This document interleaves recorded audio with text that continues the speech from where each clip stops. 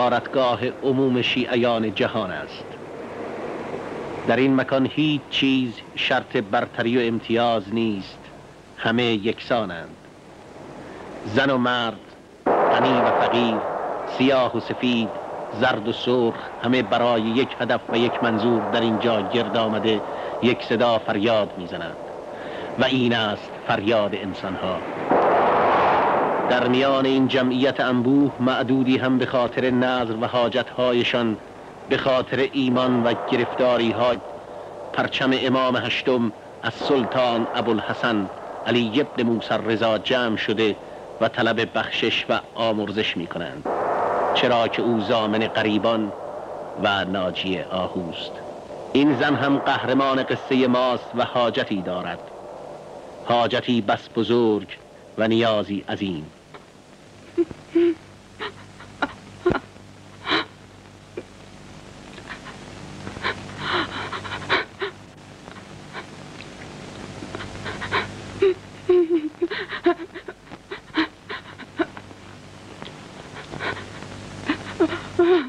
یا ضامن آه، یا قریب القربا، یا امام رضا، به من کمک کن.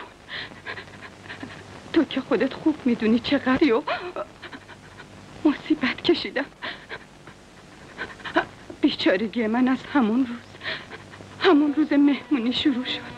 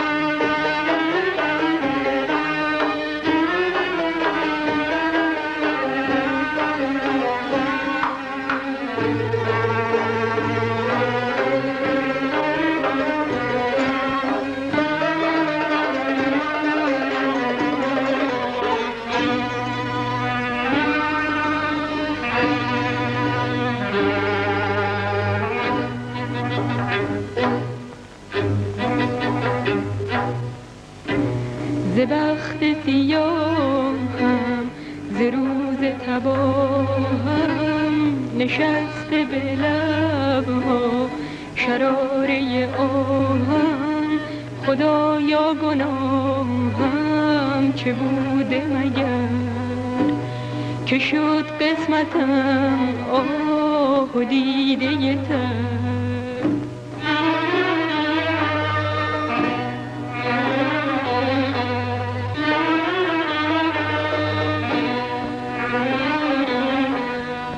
ز بخت سیاهم ز روز تباهم، نشسته به لبها شراره آهم، خدایا گناهم چه بوده مگر که شد قسمتم آه و دیده تر.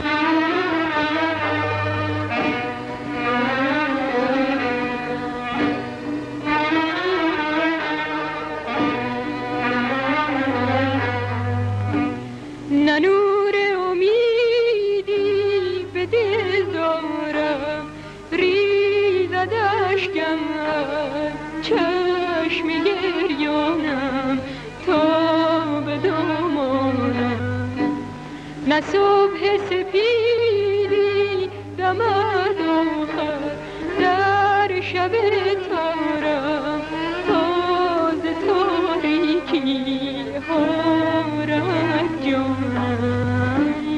خدایا گناهم چه بوده مگر که شد قسمتم آه و دیده تر.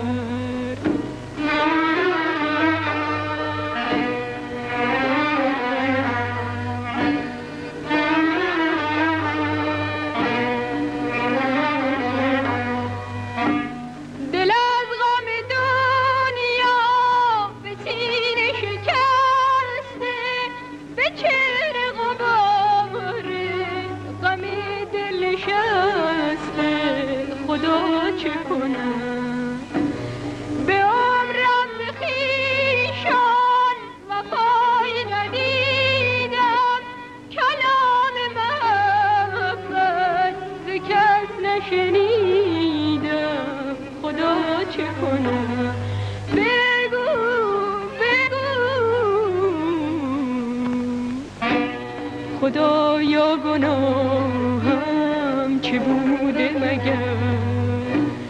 که شد قسمتم آه و دیده تر.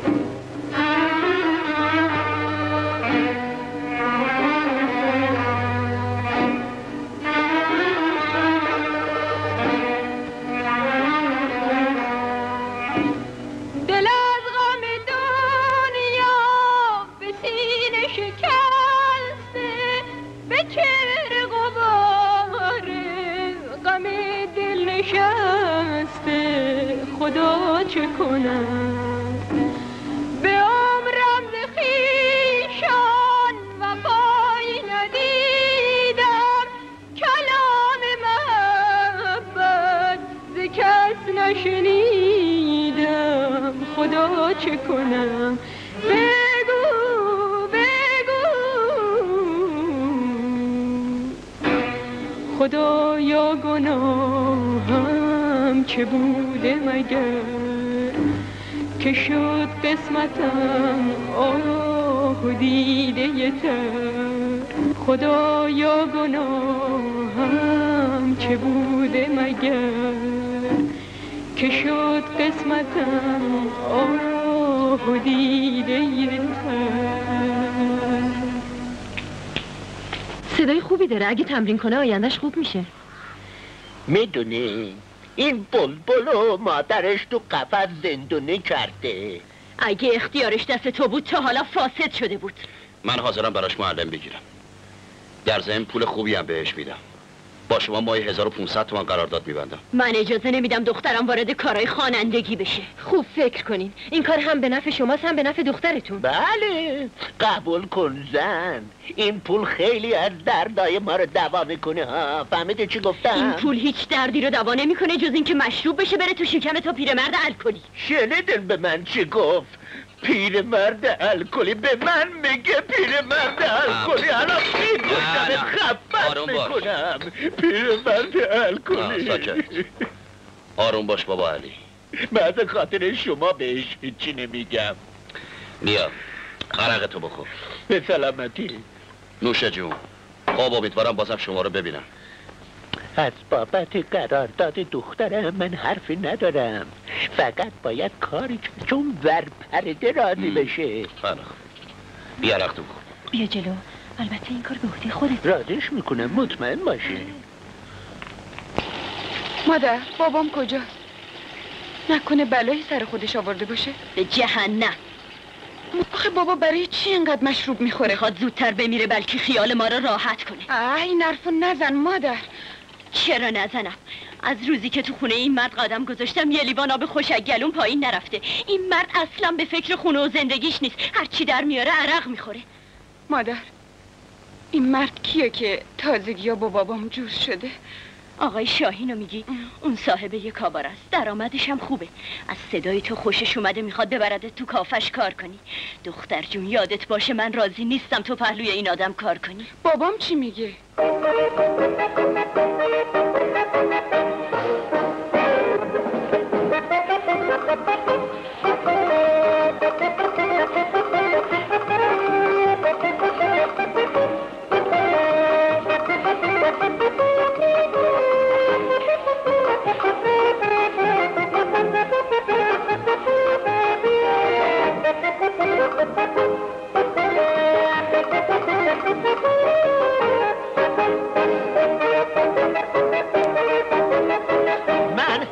ندارم.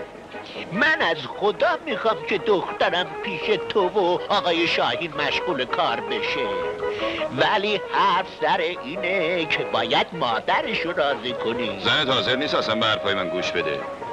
من بهش گفتم که من با دختر دروسی میکنم، بدون رو دروسی جواب داد من دخترمو به شما نمیدم. اونم که خیال میکنه نوبرشو برده.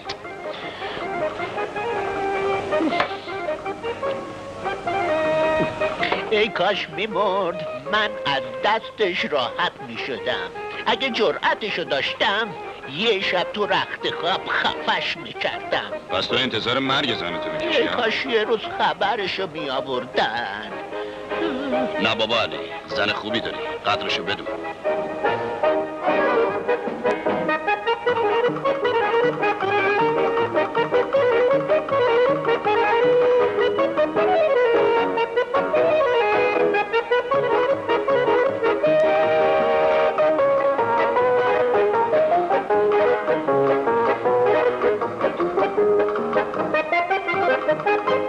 من از دست اون افریت الکلی شدم. فکرشو نکن. از حالا تا هر وقت که دلت بخواد میتونی تو کافه ما مجانی عرق تصدق هر چی که دلت میخواد بخور. خدا عوضت بده. اینجا متعلق به خودته. قربون تو، سلامتی تو. نوش جونه.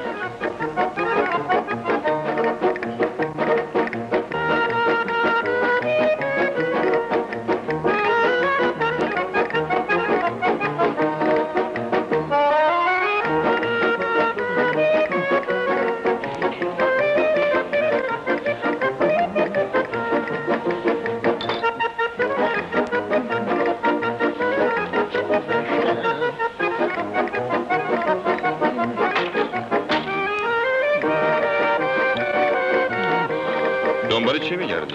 سیگار. سیگار؟ سیگار رو عرق میچسبه. بیا. قربون تو، ممنونم.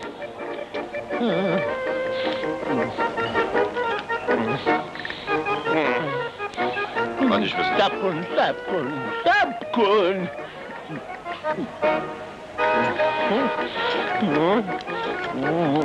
قربون تو. هرچی میخوای بگو برات بیارن. من الان برمیگردم.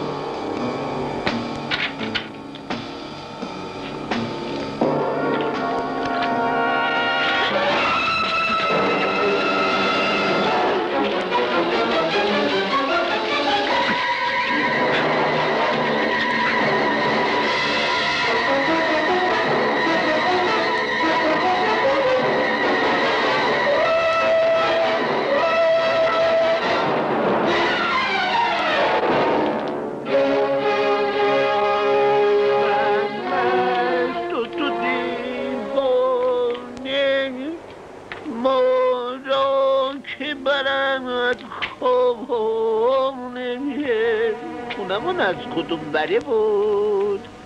جمانم از همین بره.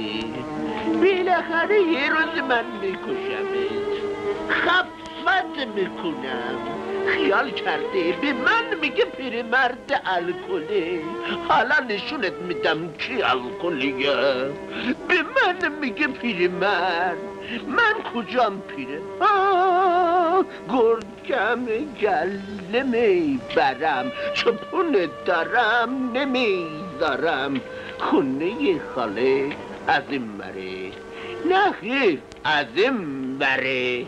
نه بابا، از این بره. باید بپیچه به دست چپ بره دست راست. من میبرم خوبشو. من نمیدم هیچ چیزشو. گرگم و گله میبرم، چپون دارم نمیذارم. خونه خاله از کدوم بره؟ از این بره. از اون بره. نخیر، باید پچ بزنه بری از این بره.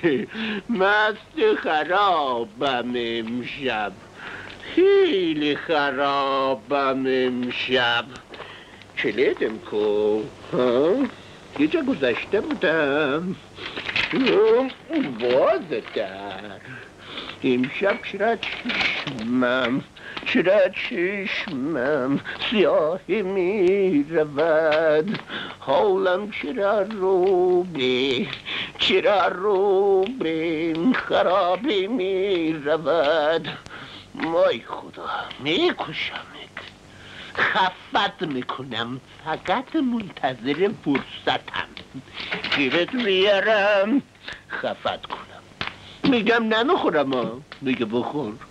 چقدر بخورم؟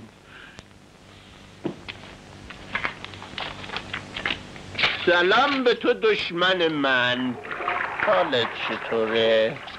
من آمدم.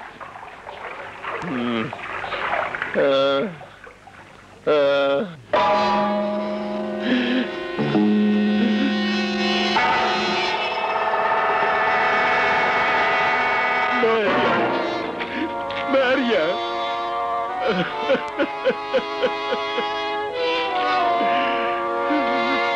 تموم نشد مادر؟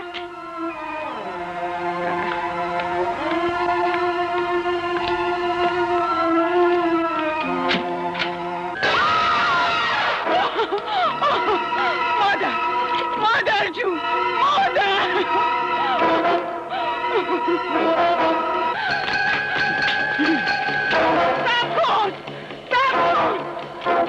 صبر کن بی همه چیز بالاخره اونو کشتی. اشتباه میکنی دختر شد، من اونو نکشتم، باور کن.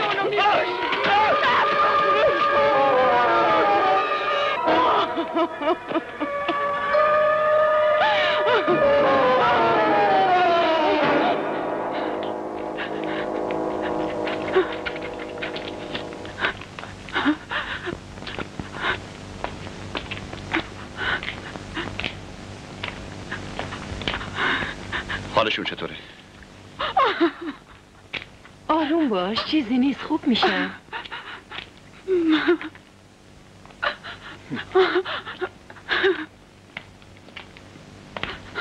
دکتر، مادرم حالش چطوره؟ متاسفم خانم، فقط پدرتون زنده.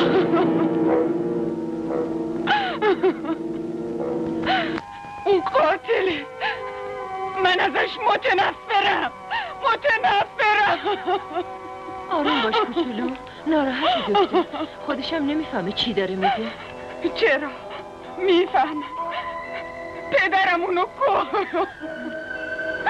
کشت. پاشو بریم بیرون عزیزم، پاشو یه خود هوا بخوری حالت جا میاد.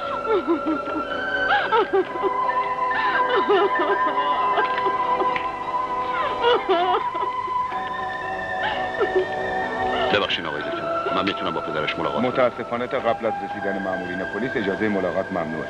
بس نمیشه؟ نه.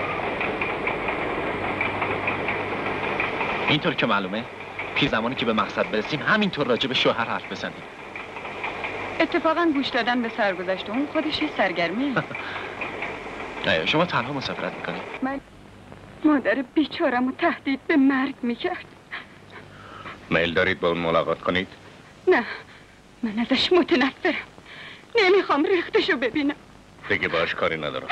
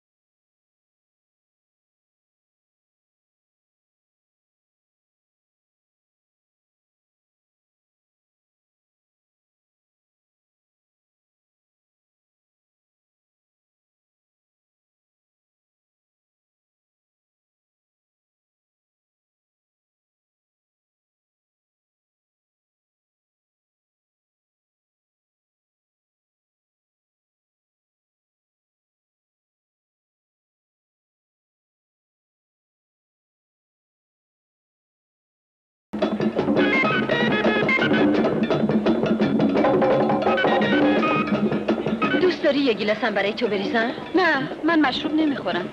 این مشروب نیست. یه خورده بخور شاید خوشت بیاد. نه میل ندارم. دو تا یه تنها. برو دعوتشون کن سر میز. همه کارم میکنم. سلام. خوشگلا دلتون نمیخواد بیاید سر میز ما لبی تر کنید؟ معذرت میخوام عوضی گرفتی. من بمیرم عوضی گرفتم. خیلی بچ. برو سر جات بشین اینقدر مزه نریز. با اجازه. حالا که اینطور شد پس شما ما رو یه گیلاس مهمون کنین. آخه گمشه برو از اینجا. آی گارسون بی خود زحمت نکش آبجی. ما خودمون یه پا گارسونیم. امری فرمایشی داریم بگو اصلا فوری انجام بدیم. ای آقا از اینجا بلند بره کنار بز باد بیاد. بسیار خوب پس دست بده خداحافظی بکنیم. بیا اینم سگ خود. موره ول کن. ولم کن میکنم. ول کن. خیلی معذرت میخوام. امیدوارم این اتفاق شما رو ناراحت نکرده باشه. با اجازه. نه خیلی جالب. متشکرم. با اجازه. بشه.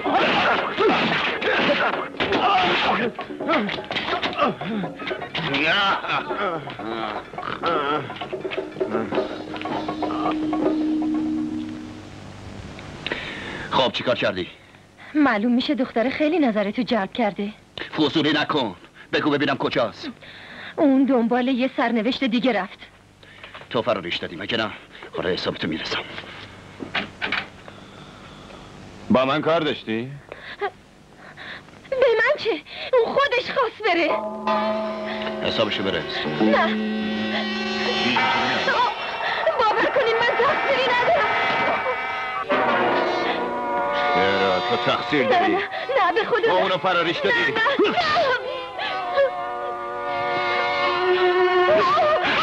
بستشه. برش کن.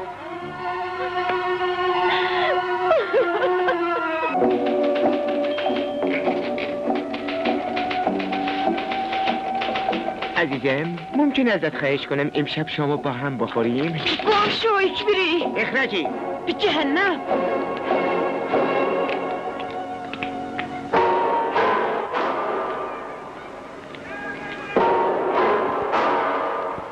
امری داشتی؟ متاسفانه دیگه از همکاری با شما معذوریم. شما لیاقت شغل شریف معلمی رو ندارید. فردین بله. طبق خبری که یکی از کارگرا به من داده شما زن فاسدی هستید. جای شما اینجا نیست. قربان دروغه. باور کنین دروغ گفتم. متاسفانه دیگه کاری برای شما تو این کارخونه نیست. بفرمایید بیرون.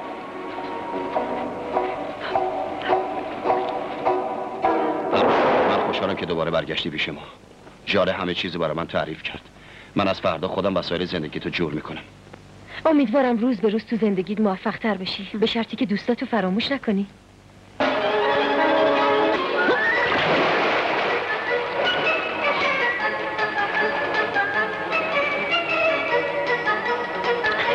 چرا دماغی؟ ببینم اینطوری میخوای دختر رو رامش کنی؟ فکرشو نکن. این دختری که من میبینم رام شده است. اون الان تو چنگ توه. حواستو جمع کن داره میام.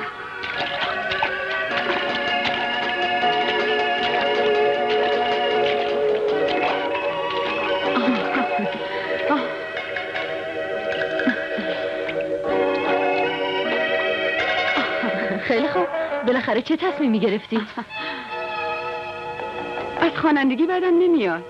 ولی دلم نمیخواد تو کافه شاهین کار کنم. مادرم میگفت اونجا محل مناسبی نیست. همه جا خوب و بد وجود داره. آدم باید خودش خوب باشه. تو هم که در پاکی و نجابت همتا نداری. درسته؟ برو خودتو برای تمرین حاضر کن. باشه.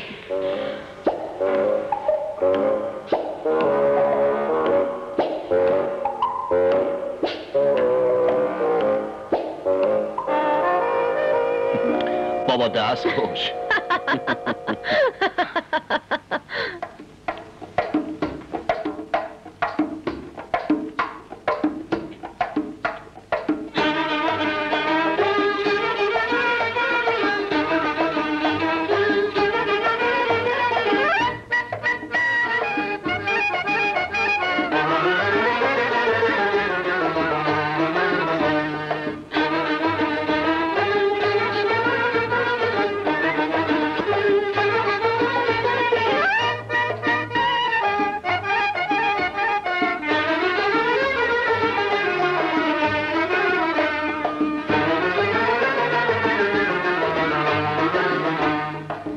شب تیرم دمید نور امید، زمان شادی رسید دیگه به دل غمی ندارم، تو دنیا ماتمی ندارم.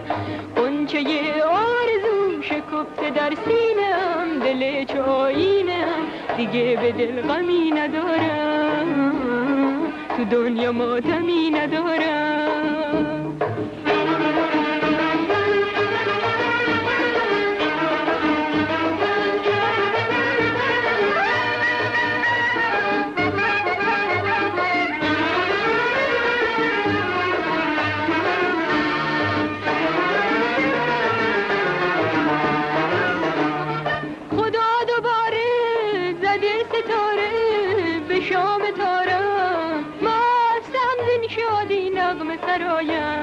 میخواندم از شوق، میرقصم از ذوق که غم ندارم، بر عرش گردون رسد نوایم دیگه به دل غمی ندارم، تو دنیا ماتمی ندارم.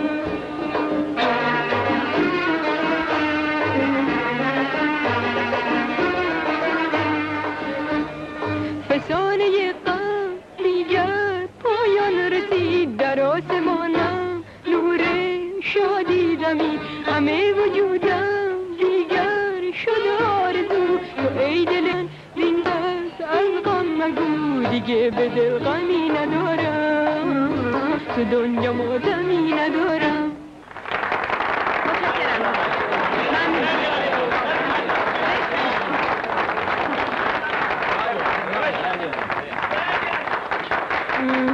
کجا داریم میریم؟ میخوام بهش تبریک بگم.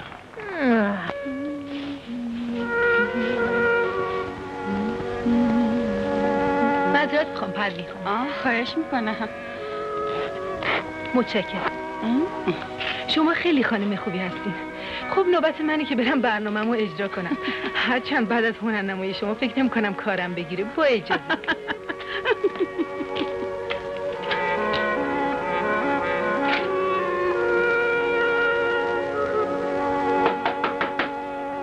کیه؟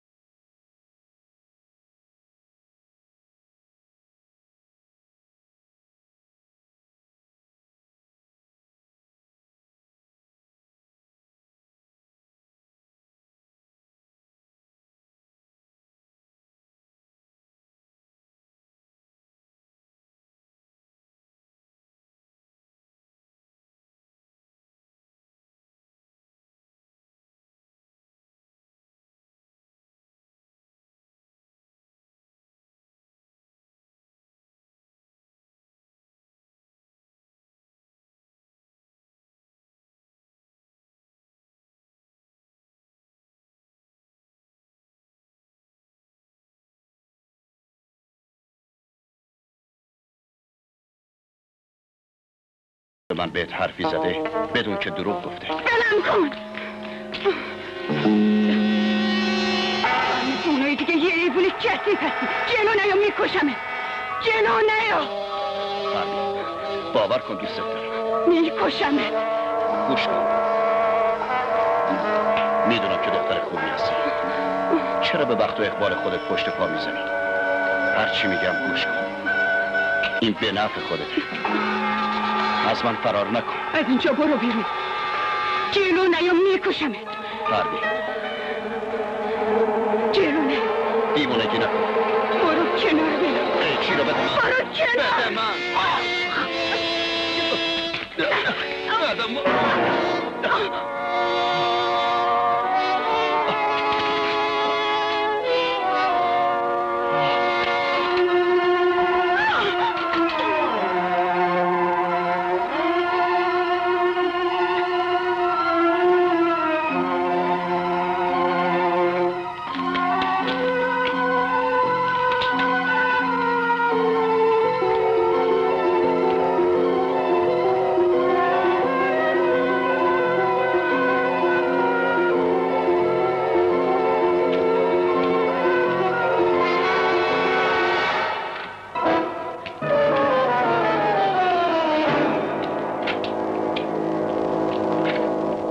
واسه خودم 18. بردی بابا. میدونستم. نوبت توه. کارت. بچه هم مثل یه خبری شده. ولی کن بابا ما چه؟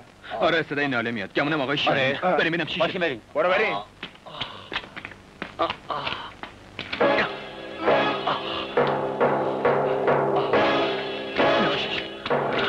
چی شد آقای شاهین؟ چیزی نیست. فوراً یه دکتر خبر کنه. تو برو عقب دکتر به جال خانمم خبر بده. برو زود باش. چشم. کی شماره زد؟ پربین. نذارین فرار کنه. بدوی نباید زیاد دور شده باشه. یالا بریم.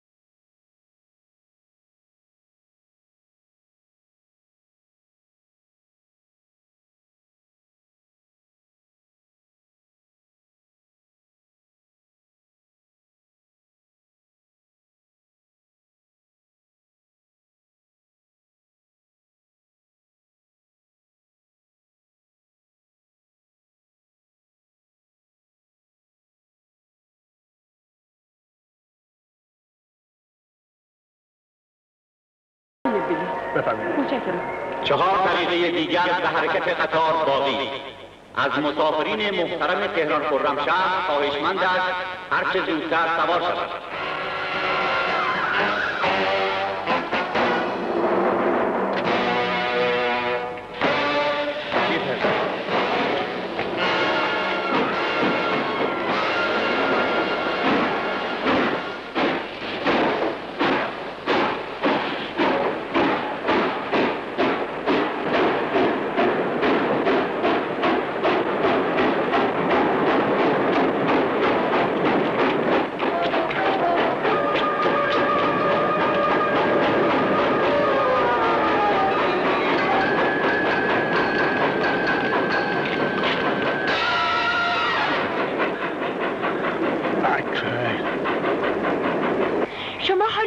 نمیخوری؟ نه چقدر حرف میکنه جوان مرد شده.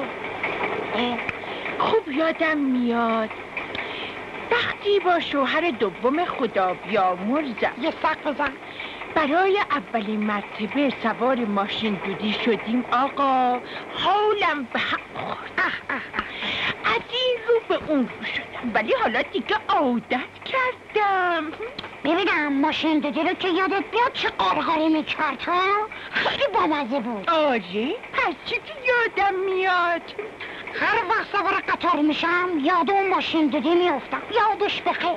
عجب روزگاری داشتیم، چه عشقایی کردیم تو نمیری. خیلی جالب بود. جون شما نباشه جون شوهر هفتمیتون.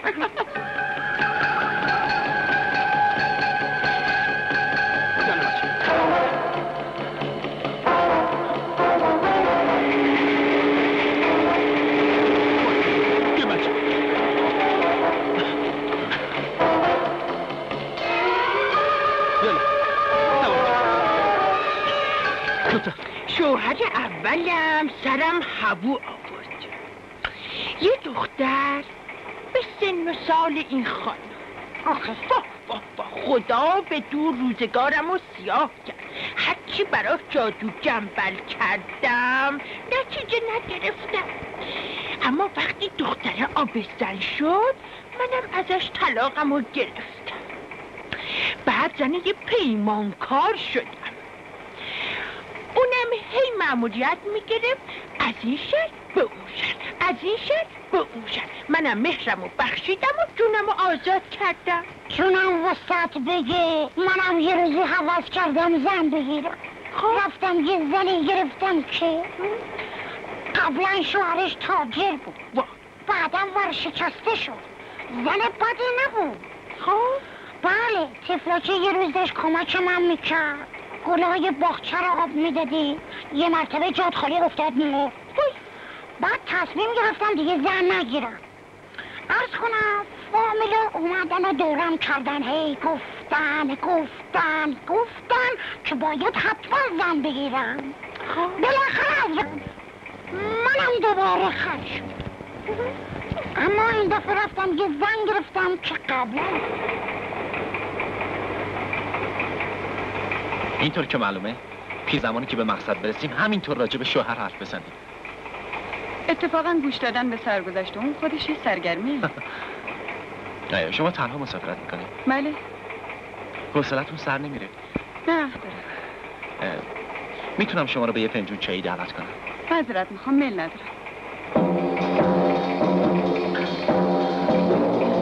بپو کنار. وای خدا مرگم بده، ببخشین آقا.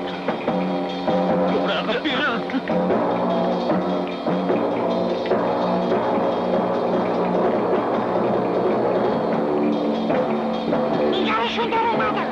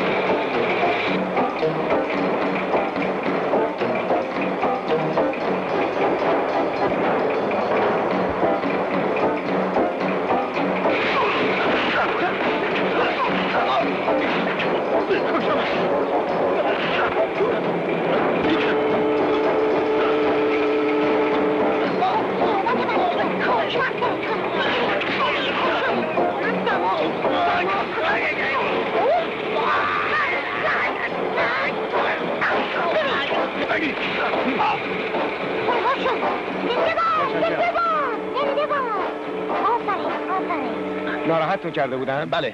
مزاحمای بی‌موقعی بودن. وقتی دیدم این افراد با وضع عجیب و غیر عادی وارد قطار شدن تصمیم گرفتم اونا رو تعقیب کنم. ناراحت نباشید. ایستگاه بعدی تحویل متشکرم. از اینکه به ما کمک کردین خیلی خیلی ممنونم. وظیفه‌ام بود. لطف فرمایید. مادر جون طوری که نشد. نه برو. الحمدلله.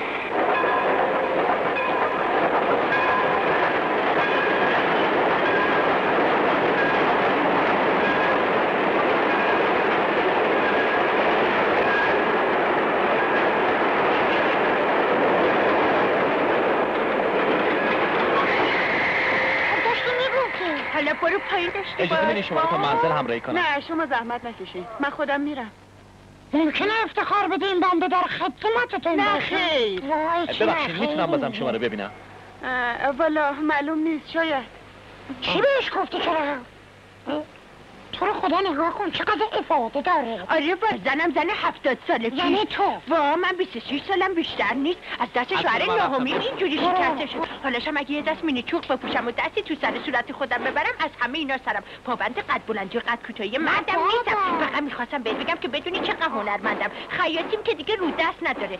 صندلی شوهر نهمی ما همیشه خودم میدوختم. منتها یه روزش بند نمیشد که نمیشد. بعد شوهر که چیزی نیست قربونت برم. جلو بچه بذاره قهر میکنه. مرگ بله خب اینم واسه من که تازه اول جوونیمه. تو به خدا نگاه کن. ببین من چی من دخترای امروز کمتره. چی من جایی که میگن ناجورتره ها. زن تو بریم با هم شام بخوریم. با کمال میل. میگم که اگه میخوای با هم عروسی کنه دیگه نباید سیر بخوری ها. خب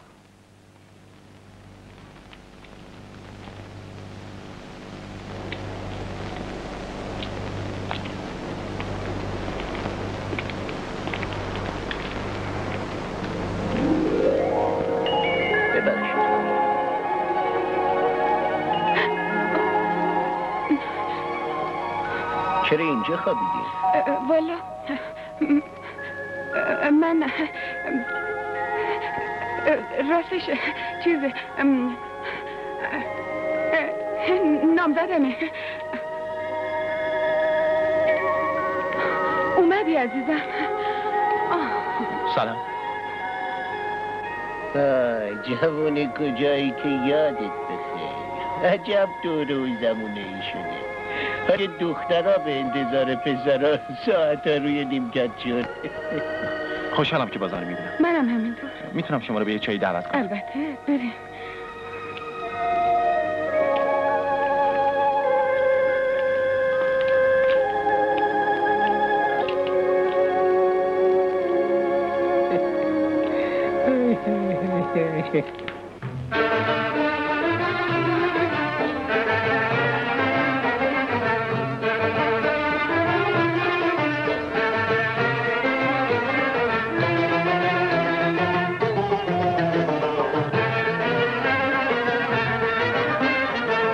کاروان بسته بار سفر، سر بذاریم به کوه و کمر، بذاریم شهرمون پشت سر، بریم شهر و دیار دگر. مسافر امید هستی منم، گل بهار شور و مستی منم. مسافر امید هستی منم، گل بهار شور و مستی منم.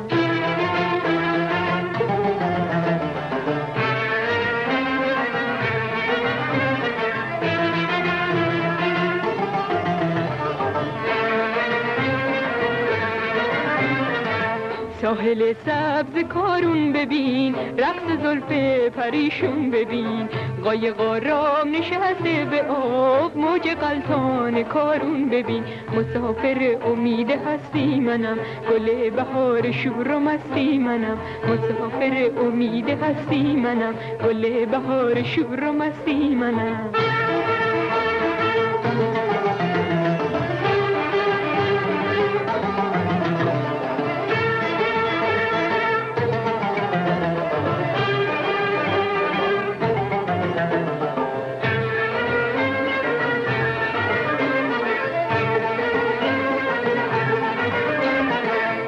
لبم نغمه امید و صفا داد بوسه ها، گل شادی به دل من به خدا زد شکوفه ها. در سفر به شادی بگذرد بهتر است، با دل بر این سفر به جان خوشتر است. مسافر امید هستی منم، گل بهار شور و مستی منم.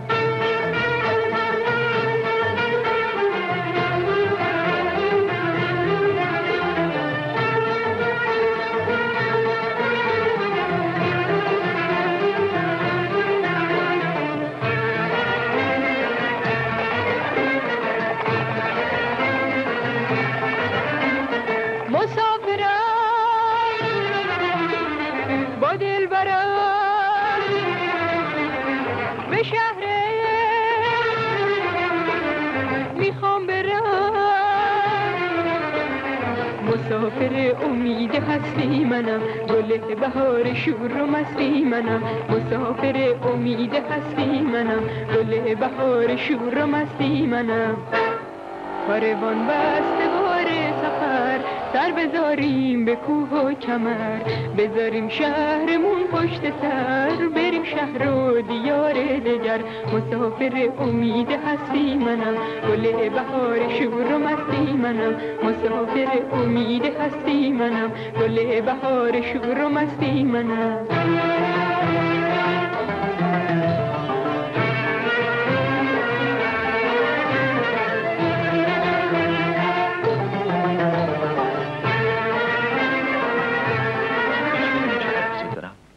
امروز با مادرم و پدرم راجع به تو صحبت میکردم. اونا خیلی میل دارن تو رو ببینن. منم از ملاقاتشون خوشحال میشم. راستی تو چرا هیچ وقت از خانوادت برام حرفی نمیزنی؟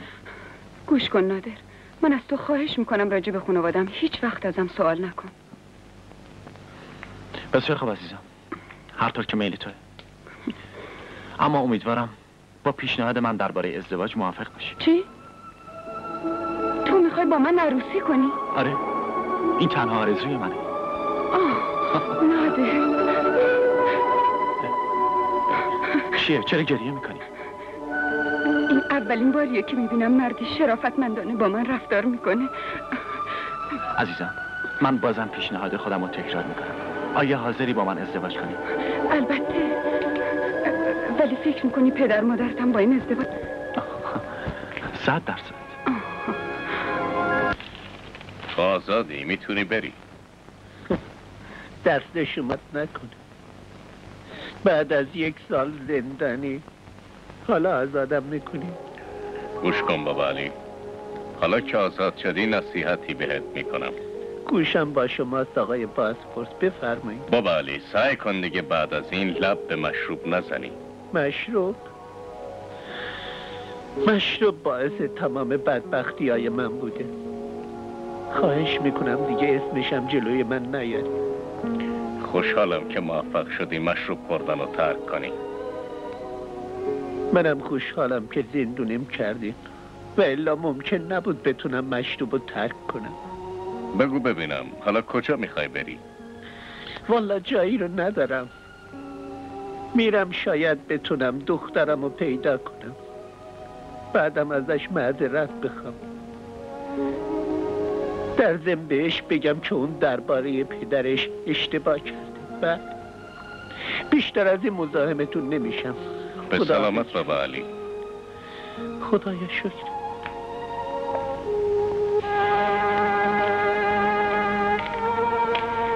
سلام علیکم. خوش اومده. سلام علیکم. پارسال 2 امسال آشنا، حال شما خوبه؟ فرض کنید خوبه، فرمایش. والا راستشو بخواین من اومدم با آقای شاهین کار دارم. آقای شاهین همون که اتاقش این پشته، مثل اینکه اون موقع ها صاحب اینجا بود. ایشون از دوستان قدیمی من هستن. آقا شاهین برای یه کاری 1 ماه تشریف بردن آبادان. فقط اونه که میتونه جای دختر منو به من نشون بده. خواهش میکنم اگه براتون اشکالی نداره آدرس اونو به من بدید. پدر به من بیاد هر دوی شما رو تنبیه میکنم. آقا جان، چی شده؟ یه آقای هیکلداری اومد گفت اینو بدم به شما. چیکار کنم؟ بگو تشریف بیارن تو. چشم. آقا جون، امشب یادتون نره جشن سالگرد ازدواج ماست. جای قول ندینم. نه دختر چون مطمئن باش فراموش نکردی. برید. بفرمایید. از این طرف. اینم خود آقا. بفرمایید. سلام کن. سلام قربان.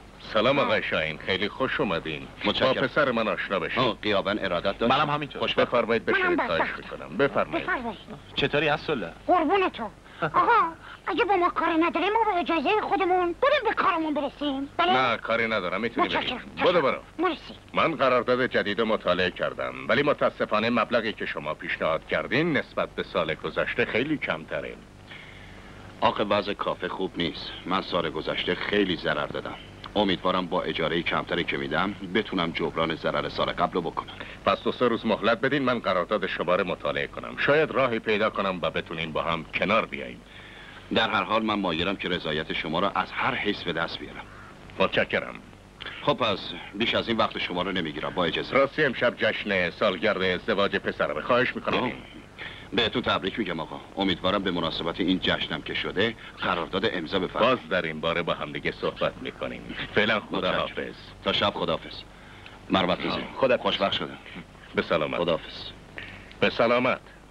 آدم بدی نیست پدر، ولی مستاجر خوبی نیست. خستم کرده. قور پدر درک میریم بالا دیگه مست میشیم.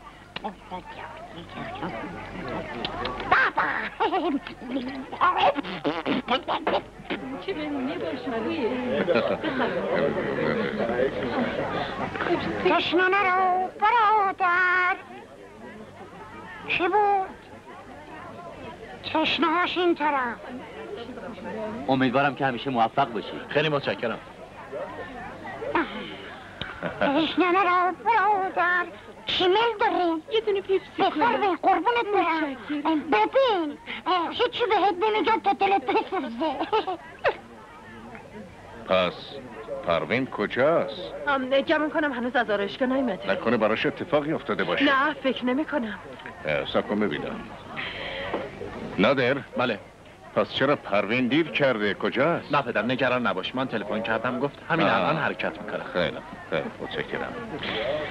بهش تلفن کرده الان میادش. خواهش میکنم بفرمایید.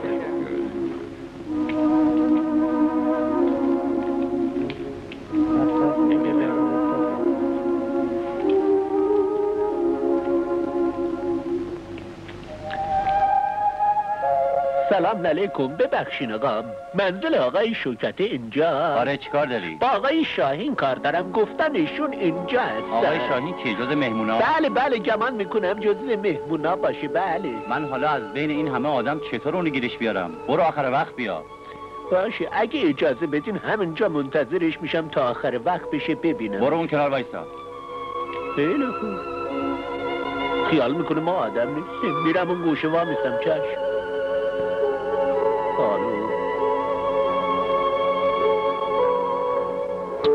الهی 100,000 مرتبه شکر.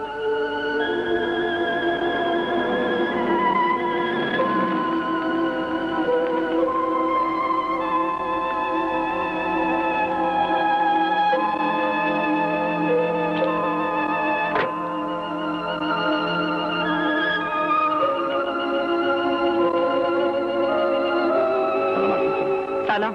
همه مهمونا اومدن؟ بله خانم. متشکرم.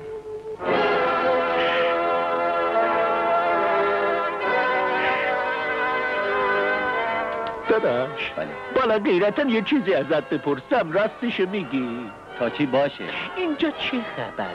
این خانم کی بود که الان از ماشین پیاده شد رفت تو؟ امشب سال ازدواج آقامونه. این خانم هم زن ایشونه. خدایا شکر.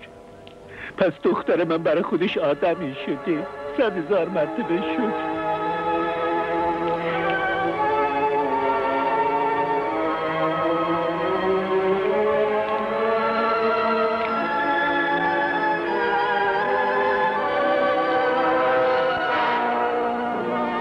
مهمونای عزیز، حضرتم خواهش میکنم با صدای قشنگش یه ترانه برامون بخون.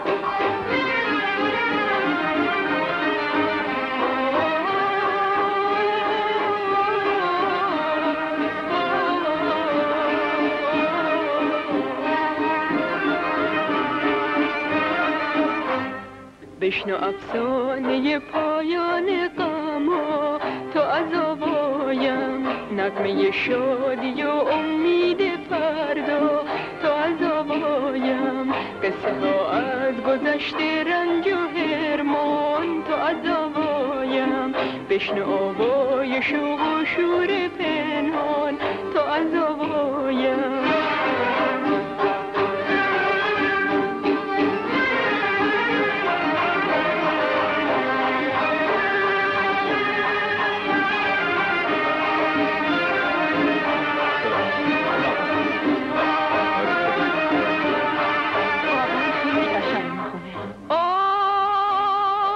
سلام دوست عزیز. میبینم که سخت تحت تاثیر قرار گرفتی. شکی نیست، عالی میخونه. درست واسه اینکه قبلا تعلیم دیده باشه. اون خیلی تمرین داره. از کجا میدونی؟ مگه تو عروس منو میشناسی؟ اون عروس شما؟ بله. صدای قشنگی داره. اونو میشناسی؟ نه، اولین باریه که اونو میبینم. آوازش که تموم شد بیا تا شما رو با اون آشنا کنم. اطاعت میشه قربان. تو از آوایم قصه ها از گذشته رنج و هرمان، تو از آوایم بشنو آوای شوق و شور پنهان، تو از آوایم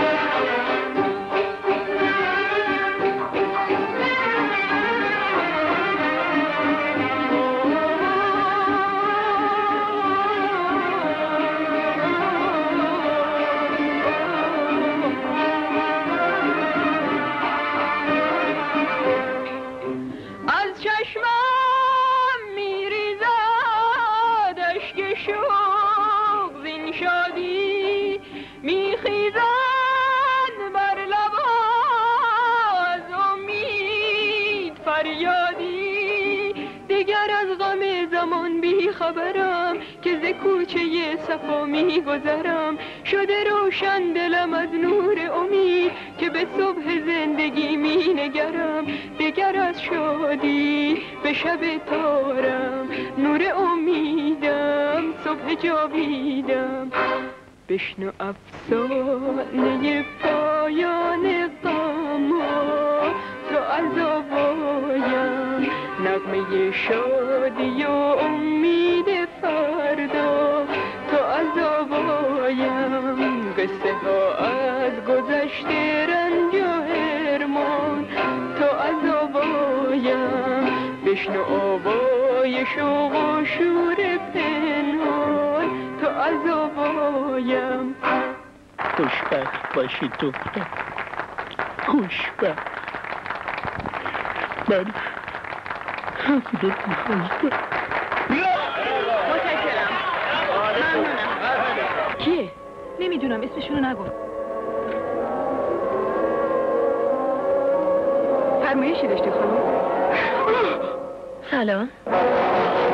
شما؟ چی شده خانم؟ چیزی نیست، مثل همیشه حالم به هم خورد. میخواین دکتر خبر کنن؟ نه احتیاجی نیست، برو به کارت برس. تصور میکنم با کمی استراحت حالتون دوباره سر جاش میاد. خواهش میکنم ساکت باشین.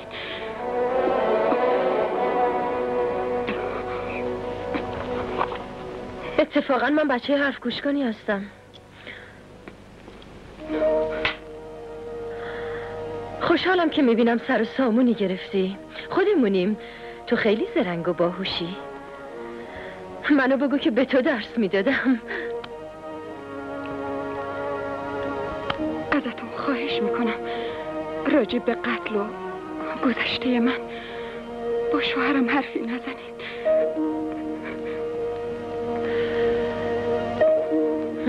قتل؟ بله بله، مطمئن باشین من اینقدرام که فکر میکنین آدم دهنلقی نیستم. متشکرم. پروین، پروین، شوهرم.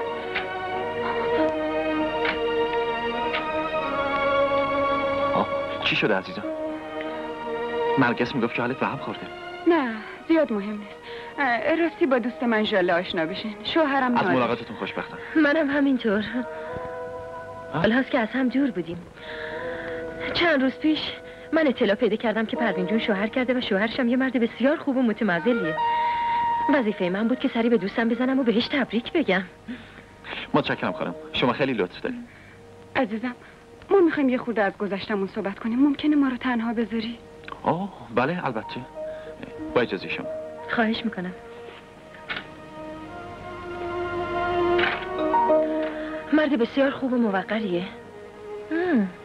من سلیقتو میپسندم. ما همدیگر رو خیلی دوست داریم. فکر میکنم من و شاهین خدا بیامرزم از هم بدمون نمیومد. گذشته رو فراموش کنی. البته همین کارو باید کرد. من میتونستم با یک کلمه زندگی تو به هم بزنم، ولی این کارو نکردم. چی میخوای؟ دلم میخواد مثل تو زندگی راحت و خوبی داشته باشم، ولی افسوس که میسر نیست. چقدر پول میخوای؟ هرچی بیشتر بهتر. این دیگه بسته به وجدان و کرم خودته. موضوع رو ارزیابی کن، ببین چقدر برات ارزش داره. نصفشو به من بده. چی داری میگی؟ خب هرچی دلت خواست بده. امروز ساعت 5 تو بولوار شهر ملاقاتتون میکنم. متشکرم. خداحافظ عزیزم. زیاد منتظرم نذاری چون حوصلم سر میره.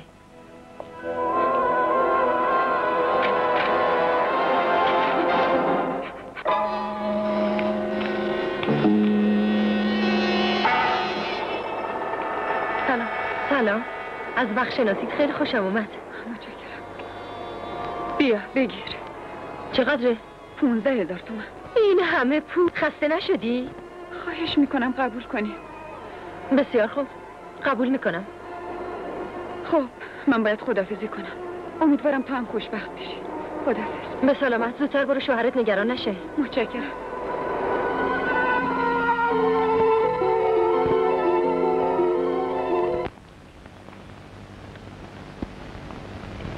چته تو؟ مثل اینکه قرار بود با همه چی با هم شریک باشیم. اتفاقی افتاده. من که با تو این حرفا رو نداشتم. مگه تا حالا؟ ببین من همیشه حرفاتو گوش میکردم، ولی اینو بدون از این به بعد دیگه حاضر نیستم از تو اطاعت بکنم. من فکر نمی‌کنم بتونی این کارو بکنی. تو پیش من هزارها برگه داری. اگه یه قدم عوضی برداری حساب تو میرسم. تو خودت خوب میدونی تمام اسرار تو به پلیس میگم.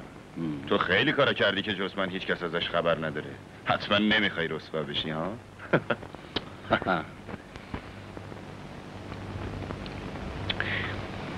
اما این تو بودی که مادر دختره رو کشتی، ولی مطمئن باش من مثل تو دهن‌لق نیستم. به هیچ کی نمیگم.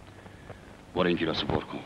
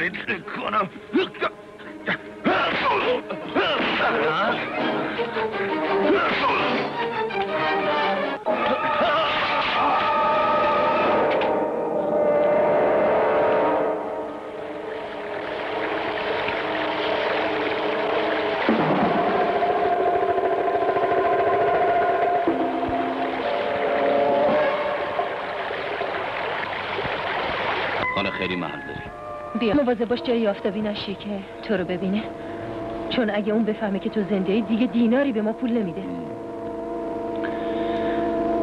خودم درسمو بلدم. را بیفت.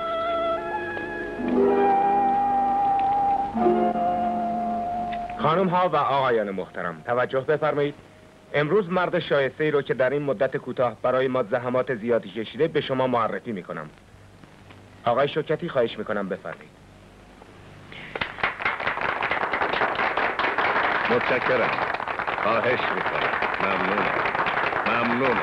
متشکرم. ممنونم. خانم ها و آقایون، همه شما میدونید که من همیشه در هر شرایطی که بودم خواستم خدمتی انجام بدم و حالا این بیمارستان رو که به خرج خودم ساخته شده به رایگان در اختیار این مردم میگذارم. جناب آقای مهندس خواهش میکنم بفرمایید. خیلی متشکرم. والا من بسیار خرسندم که ساختمان این بیمارستان رو با کمک همسر عزیزم پروین تونستم به پایان برسونم. من هیچ وقت نمیتونم کمک‌های بی‌دریغ و زحمات شبانه روزی پروین و همواره در تمام ساعات یار اومد از کار من. حتما خود دیگه تو ساختمانم سخت می‌داره. بیمارستان به نام اون مگه من بهت نگفته بودم دیگه این طرفا پیدات نشه؟ ببخشید. یالا کجا رفتی؟ ایدا خودشو بی خودی میخوده هر قاشی میکنه. بز بره بابا خواهر. اومدم آدمای خیر و نیکوکار رو بشناسم و تشویقشون کنم. برو گورتو گم کن. یه خانم نیکوکار با یه زن فقیری مثل من اینطور رفتار نمیکنه. حرف بزن. دیگه برای چی اومدی اینجا؟ مگه به من قول نداده بودی؟ چرا؟ ولی همین که خبر نیکوکاری شما رو شنیدم دلم طاقت نیورد و با خودم گفتم پیش این زن میرم. شاید بازم به من کمک کنه. من حقیقتا قابل ترحم هستم. دیگه حتی یه قازم بهت نمیدم. نه تو همچی آدمی نیستی. یه زن با تقوایی مثل تو که در آینده صاحب همه چیز خواهد شد خوب نیست به جرم قتل روونه یه زندون بشه. تو آدم پست و کثیفی هستی. از لطفتون متشکرم. بسیار خوب. عصری میام جای هم. آها. باشه. من که حرفی ندارم، برای همین اومدم. ولی باید زیادتر از اون دفعه باشه. فعلا خدافظ.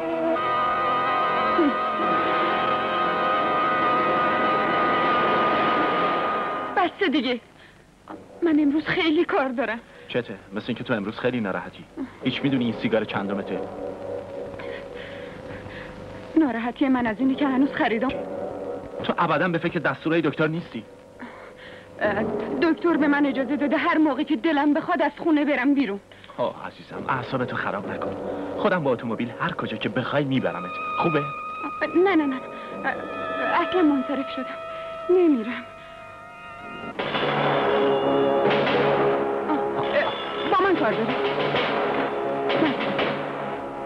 عیبی نداره. صحبت.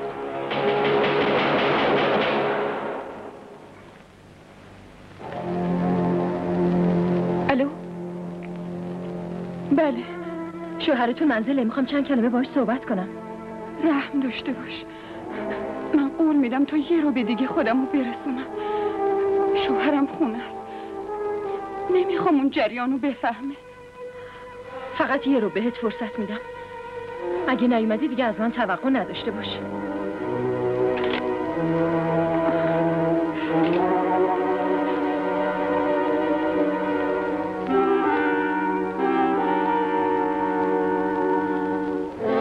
معذرت میخوام اگه تو رو ناراحت کردم. کی بود تلفن کرد؟ یکی از دوستان قدیمی. چی؟ همون دوستت که اون روز به من معرفیش کردی؟ آره. خب چی میگفت؟ هیچی.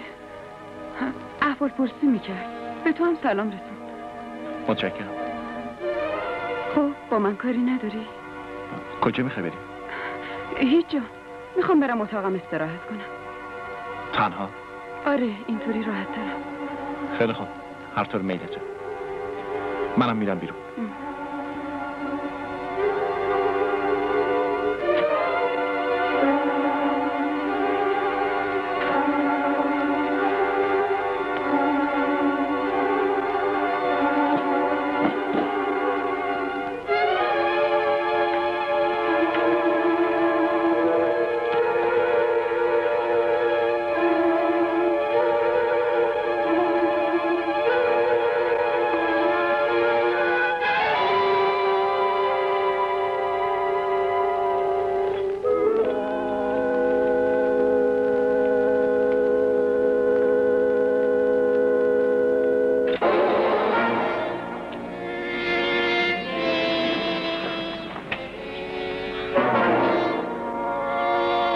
سلام. خیلی طولش دادی. کم کم داشتم ناامید می شدم. این جواهراتو بگیر و دست از سرم وردار.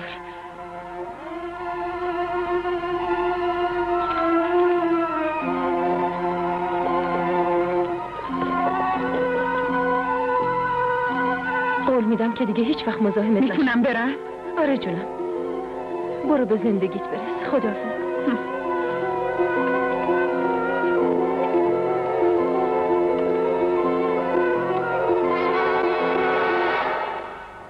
خب چی شد؟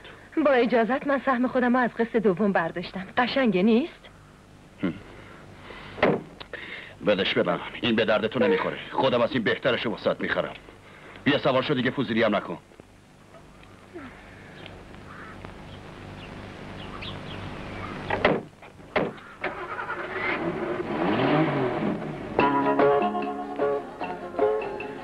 من با پدرم راجع به قرارداد شما صحبت کردم. همونطوری که خواسته بودیم موافقتشو جلب کردم. من این خدمت شما رو فراموش نمی‌کنم. ولی من در مقابل از شما تقاضایی دارم. امر بفرمایید قربان. میخواستم اسم زنی رو که اکثر اوقات تو ماشینتون دیدم بدونم. اون یکی از دوستان منه. اسمش هم ژاله است. ممکنه بپرسم که این ژاله خانم با زن من چه رابطه‌ای داره؟ والا تا اونجایی که من اطلاع دارم اونا با هم دوست هستن. صرف نظر از دوستی. والا چه عرض کنم؟ میدونی سعی نکن منو فریب بدی. من میتونم پدرم رو وادار کنم که کاباره‌شو اجاره نده. این کارم میکنم. حالا ببینین کدوم ارزشش برای شما بیشتره. اینکه کاباره رو از دست بدین یا اینکه حقیقتی رو که راجع به این زن میدونین در اختیار من بذارین. زود ارزیابی کنین. بسیار خوب. سربسته بهتون میگم. اون زن سابقه خوبی نداشته. دیگه بیشتر از اینم از من سوال نکنی. من میخوام اونو ببینم و باهاش حرف بزنم. گرچه این کار مشکله ولی چون شما میخواین عیبی نداره. فردا منتظر کجا؟ منزل خودم. اشکالی نداره. اونو میفرستم خدمتتون. متشکرم. این غیر ممکنه. غیر ممکن وجود نداره. تو باید بری پیش این مرد و جریان همونطور که بهت گفتم بهش بگی. فهمیدی چی گفتم؟ من دیگه از دستتون جونم به لبم. خفه شو. خیلی خوب. میدونستم که قبول میکنی.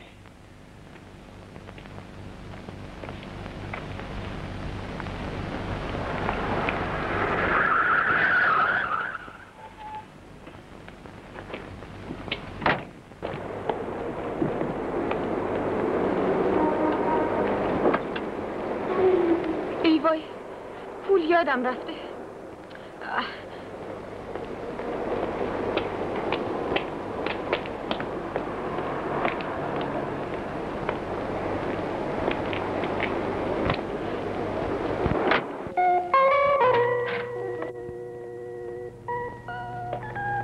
خیلی معذرت میخوام که دیر کردم. مجبور بودم به یه وسیله‌ای زنمو دست به سر کنم. شاهین گفت که شما با من کار مهمی داشتین. بله.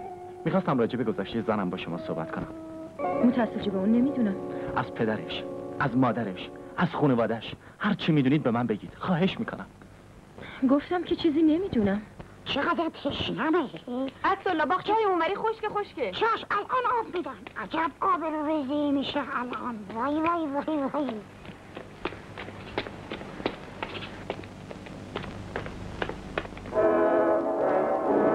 چندین سال قبل از اینکه با شما ازدواج کنه من با اون آشنا شدم. درست 1 سال قبل از اون حادثه.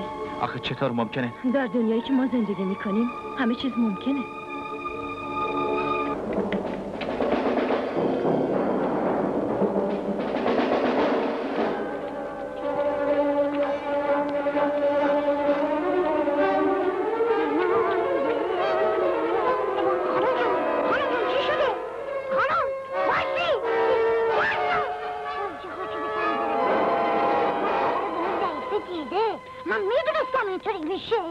میدونستم این اتفاق میفته. وای چه بد شد. وای خدا. آی آقا. آقا. چیه؟ چه خبره؟ خانم جون دیدم الان داشت با عجله فرار خانم که رفته بود فروشگاه؟ چه میدونم قربان مثل برق جلوی من فرار کرد. زن من؟ الان با چشمه خودم دیدم که شما. شاید اشتباه کردی. نه من که شما خودم دیدمش. نگفت کی میاد؟ مگه فرصت داد که من ازش سوالات بکنم؟ بریم ببینیم. بفرمایید بریم. بفرمایید.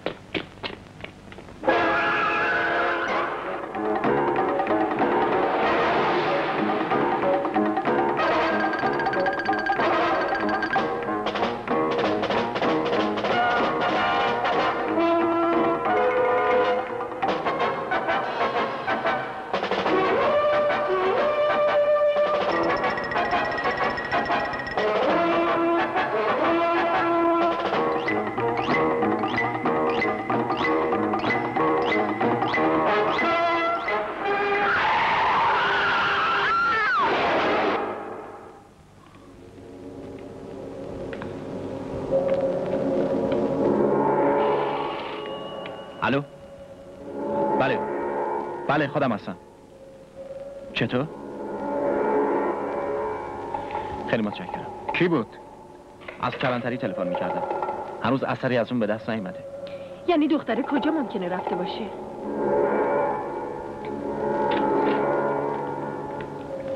یه ژاندارم اومده میخواد درباره تصادف ماشین از شما تحقیق کنه.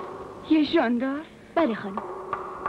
ژاندار، ممکنه ازتون خواهش کنم یه چادر برای من بیارین تا من خودم رو برای ملاقات با اون آماده بکنم؟ اشکالی نداره. متشکرم.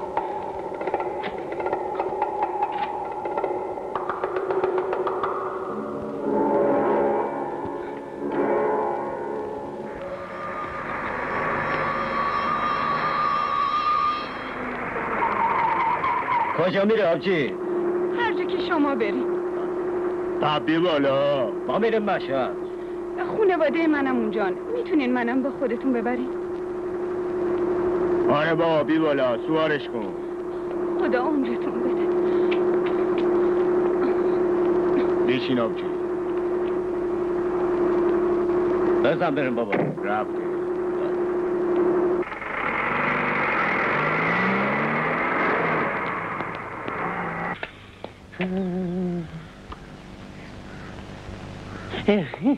گرمه های گرمه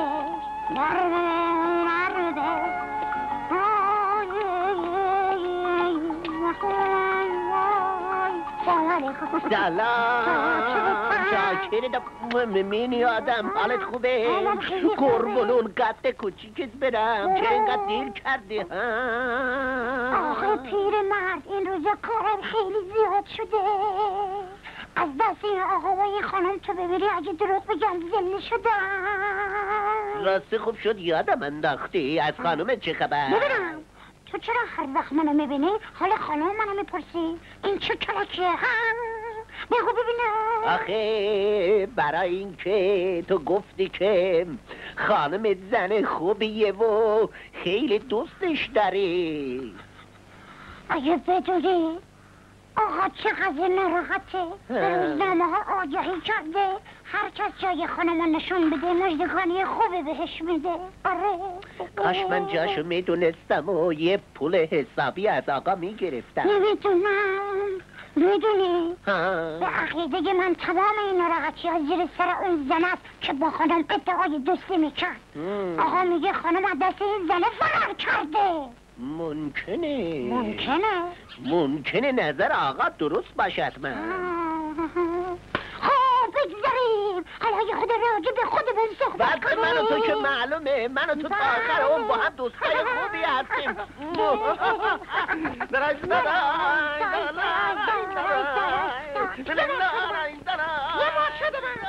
یه ماش بده بدن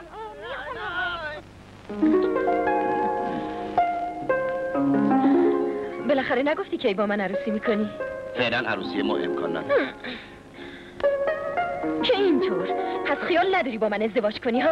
بهت که گفتم ما که همشه با همین دیگه عروسی چی؟ تو چند ساله که منو دست به سر کردی به هیچ وجه حاضر نیستم با تو همکاری کنم. جدی میگی؟ دیگه با ما همکاری نمی‌کنی؟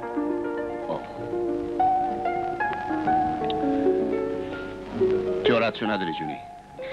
اگه بخوای سر به سرم بذاری تمام حقایقو به پلیس میگم. قبل از اینکه بخوای صداتو در بیاری نابودت میکنم.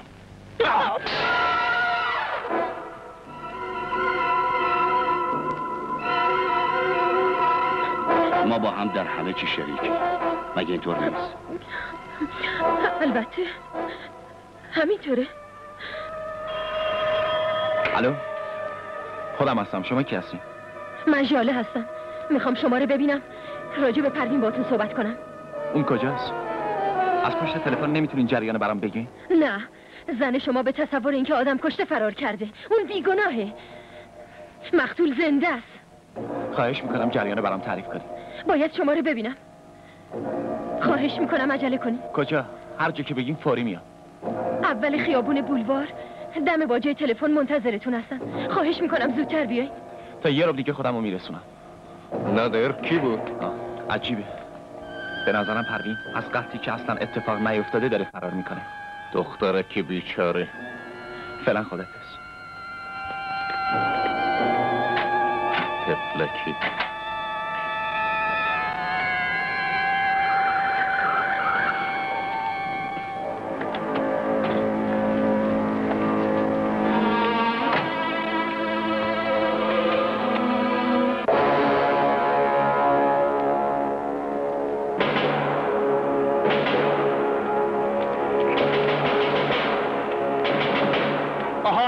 بیای زنی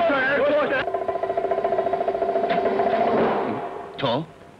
بله من. بیا تو. و یا الله، رفیق قدیمی خودم. حال شما چطوره؟ رسیدم به خیر. پارسال دوست امسال آشنا. تو اینجا چی کار میکنی؟ چی میخوای؟ والا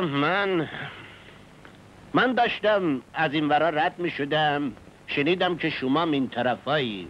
گفتم برم یه سلامی بهش بکنم. به به، سروسات برقراره. اجازه هست یکی دو گیلاس هم ما بزنیم؟ بگونم کی از زندون آزاد شدی؟ همون روزی که تو مسافرت کردی. دختر تو دیدی؟ دخترم؟ آره. نه، ازش هیچ خبری ندارم، ولی شنیدم که شوهر کرده. بله، یه شوهر پولدار، اونم از رفیقای منه. من خیلی بهش کمک کردم. آره، خبرشو دارم. کی بهت گفت؟ جال خانم، همون شریک خوشگلت. اونو کجا دیدی؟ قبل از اینکه به یه مسافرت دور و دراز بره دیدمش. اون همه چیزو برام تعریف کردش. به نظرم راجع به من چیزی به تو گفتم؟ آره، خیلی چیزا. زنی که دروغ گفت. حسابشو میرسم. من به جای تو حسابشو رسیدم. چطور؟ کشتمش. حالا اومدم با تو تصفیه حساب بکنم. ژاله در موقع مرگش اعتراف کرد که تو باعث قتل زنم شدی. تو با تهدید. منم اتفاقا حالا اومدم حسابمو با تو برسم. تو؟ آره، اون روز برای فریب دادنت این کارو کردم. تو فکر کردی من مردم؟ من شرح همه کاراتو، تمام جنایتهای تو رو به پلیس میگم، چون همونطوری که میدونی آب از سر من گذشته. میگم اون روزا چه اتفاقاتی افتاد.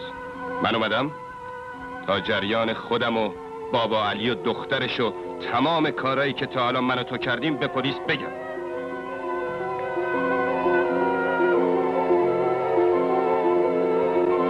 ولی تو نمیتونی. نه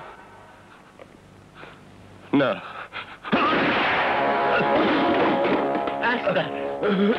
اصلا نامرد، چرا این کارو کردی؟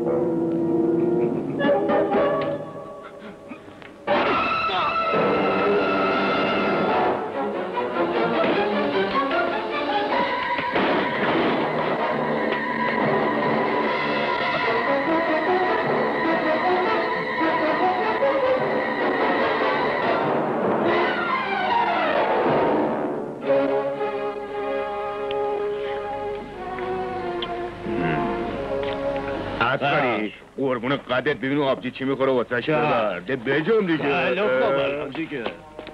آبجی چی دوست داری بگم واسه دیگه؟ اسدالله، اون رو درواسی میکنه، خودت خبر کن. یالا همشیرتونه. اینمو همشیرمونه، فرق نمیکنه، همه زنای دنیا همشیرمونه. بفرما آبجی. عباس آقا، من میرم به ماشین سر بزنم و بیام. بودو باریکالله. عجب جاده مامانی تو نمیری، 34 فرسخ راه و 6 ساعت اومده. با حالا کجاشی دیدی عبدیشی آقا؟ اشوالت جدید هنو نرفتی تو نمیری؟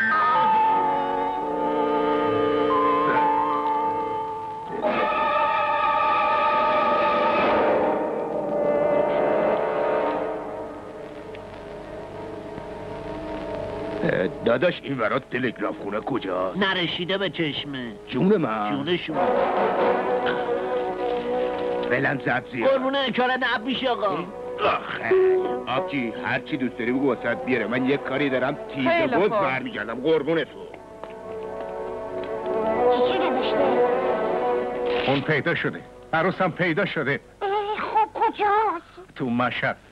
به نادر خان چی خبر بدی؟ الان ای خدا اگه اون خبر سلامتی پروین رو بشنوه خیلی خوشحال میشه. پروین خانم پیدا شده، پروین خانم پیدا شده. بریم بهش خبر بدیم.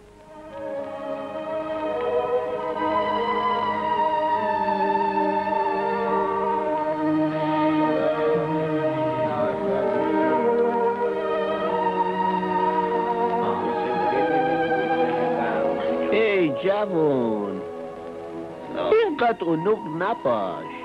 تو به قول خودت بیگناهی، پس حتما آزاد میشی. از قدیم گفتن سر بیگناه تا پای دار میره ولی بالای دار نمیره. من برای این چیزا ناراحت نیستم. ناراحتی من برای زنمه. اون از خونه فرار کرده. چرا؟ اون رازی رو از من پنهون میکرد. وقتی متوجه شد که من تموم قضیه رو فهمیدم ناچار شد که فرار کنه. دخترک بیچاره. عکس بگو به نفته حرف منو گوش کن. چند دفعه گفتم بازم میگم. ناظر شوکتی. بله منم. ملاقاتی داری؟ دمت گرم آقا زن.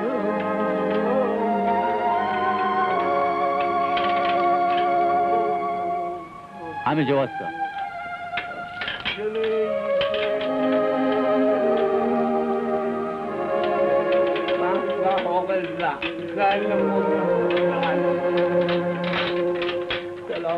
بریم.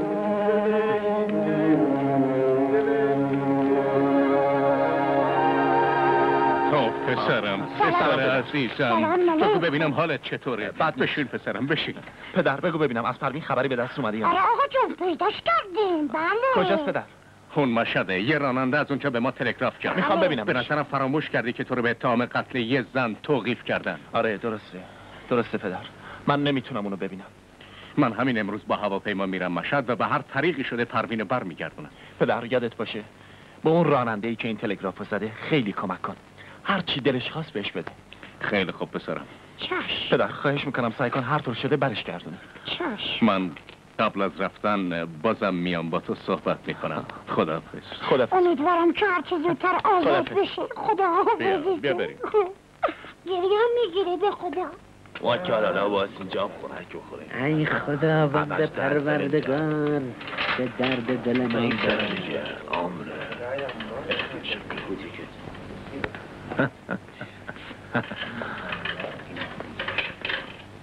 چه بود؟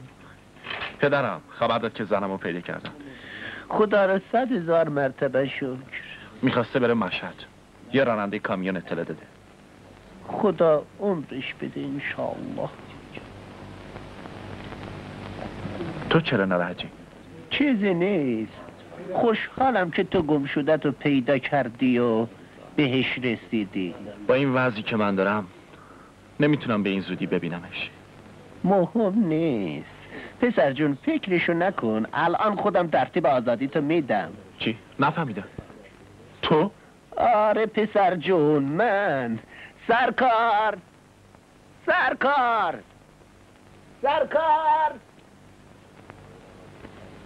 کی با من کار داشت؟ من صداتون کردم. منو ببر پیش رئیس زندان، باش کار دارم.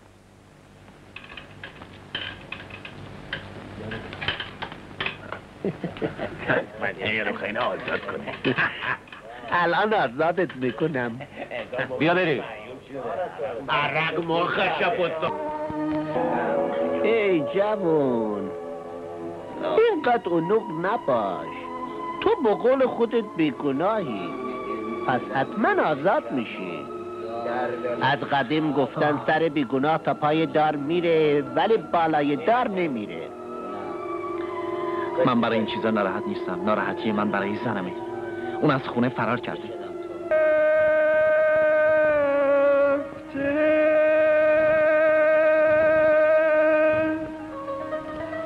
به زندان غم خدا چه کنم، اسیر دست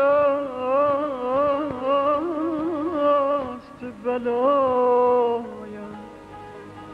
خدا چه کنم. خداوندا خداوندا شدم دلخون شدم تنها دلم تنگی در این زندان جان فرسا به جز بخت سیاه من چه بود آخر گناه من ز غم افسرده آوازم که بسته بال پروازم خداوندا خداوندا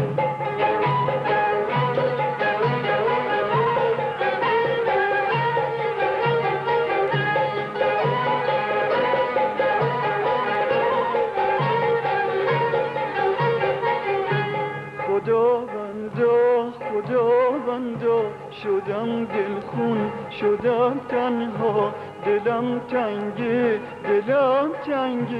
در این زندان جان فرسا به جز بخت سیاه من چه بود آخر گناه من ز غم افسرده آوازم که بسته بال پروازم خداوندا خداوندا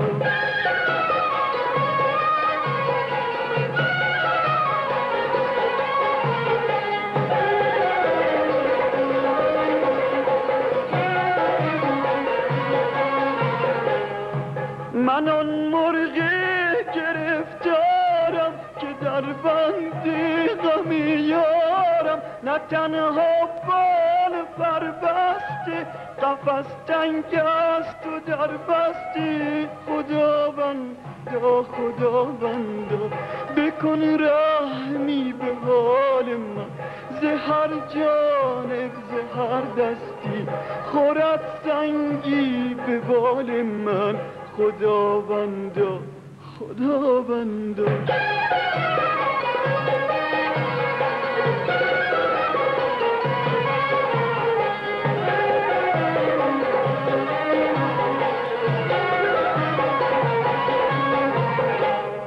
خداوندا خداوندا شدم دلخون شدم تنها دلم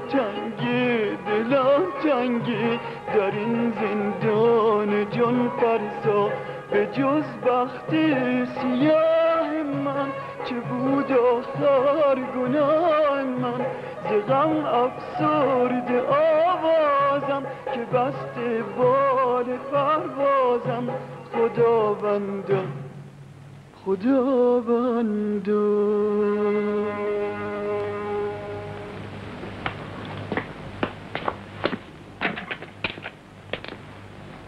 نادر شوکتی. بله. افسر نگهبان کار داره.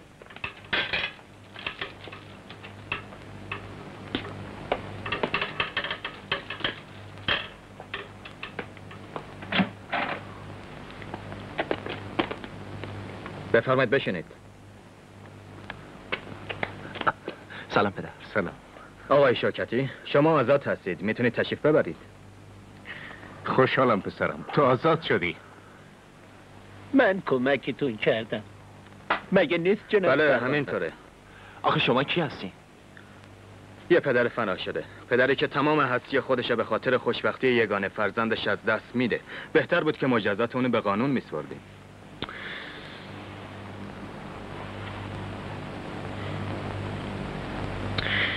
بله زن تو دختر منه. در حقیقت ما با هم فامیل هستیم. من به خاطر نجات دخترم اون زنو کشتم، ولی از شما خواهش میکنم به دخترم حرفی نزنید.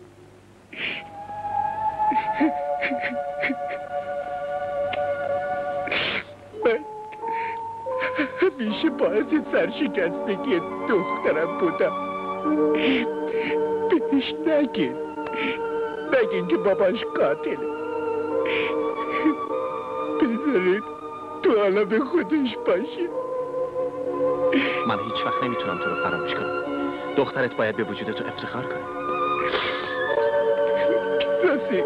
یادتون باشه وقتی به مشهد مقدس رسیدین حوض منم زیارت کنید. خداحافظ. التماس دارم. خداحافظ. خداحافظ. از شما خیلی ممنونم که باعث نجات پسرم شدین. خب با اجازه. موفق باشید. مرسی. گریه نکن پاشو عزیزم. حاجتت برآورده شد.